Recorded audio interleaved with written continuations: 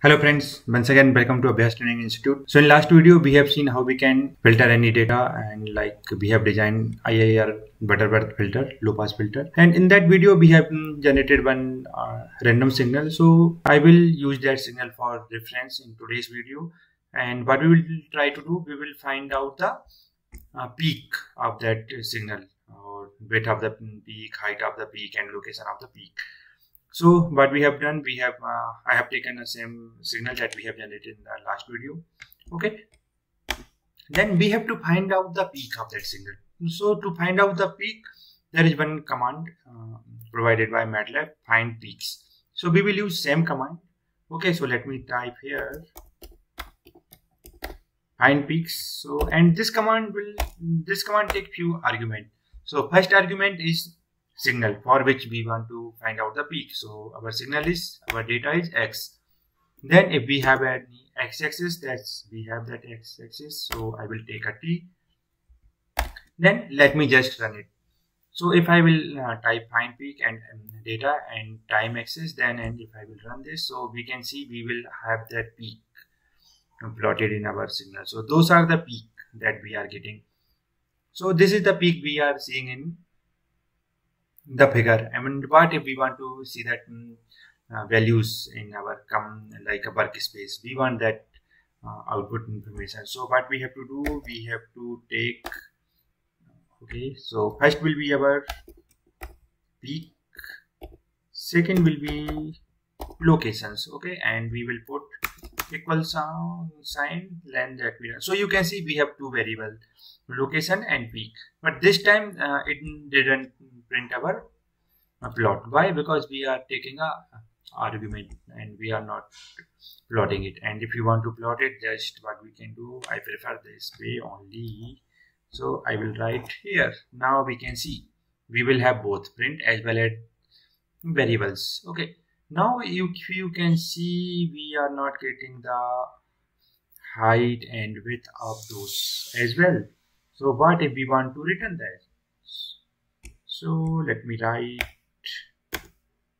height and width. Okay, now you can see we have two more variables, height and width as well.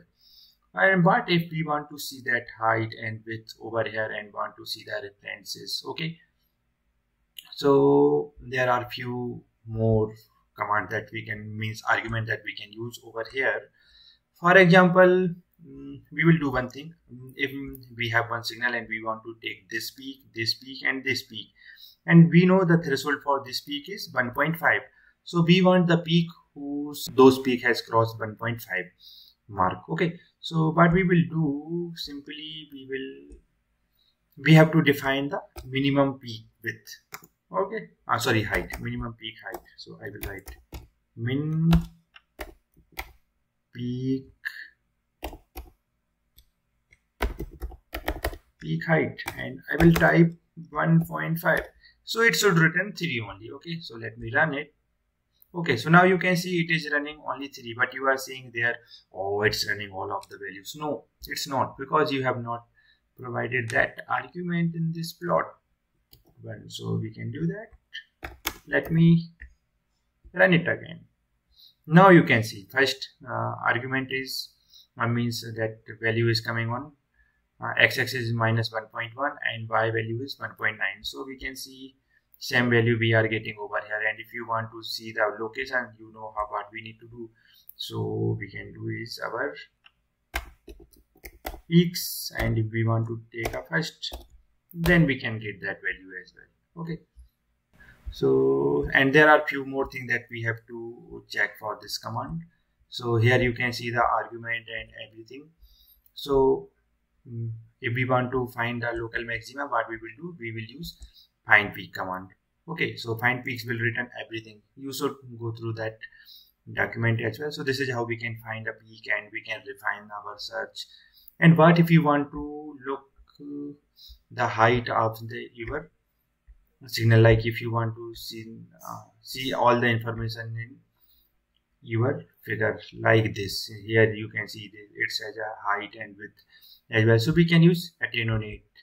Okay, so this will take two argument. One is extend and another one is peak.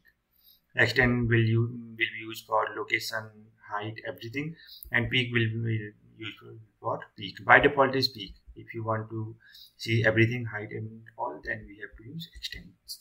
Okay, so this is all about the peak. So in next video we will discuss some more stuff of signal processing. So thank you friends, thank you for watching this video.